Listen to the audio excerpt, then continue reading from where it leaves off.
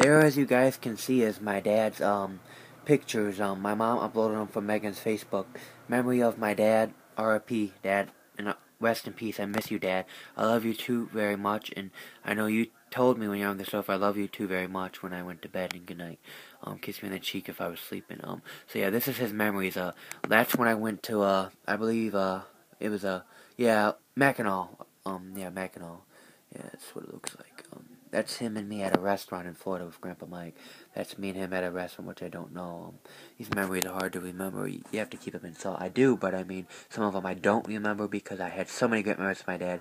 Me and him are really good people. I'm the one that taught him to be in society really well. I'm the one that kept him, a good father to me. He's the one that kept me a good child. He was mad because there was a lot going on in his life.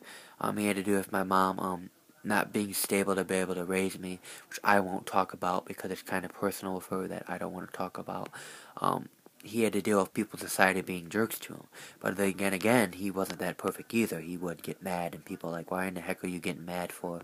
What is your problem? And he just had a kind of a hard time in society, but not with me. So yeah, and these are all his memories.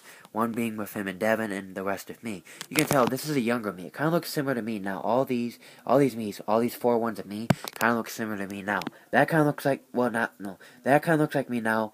The one next to him right there, that kind of looks like me now. And that kind of looks like me now, and that kind of looks like me now. But like I seemed like I was like 17 or 16 in these pictures, though.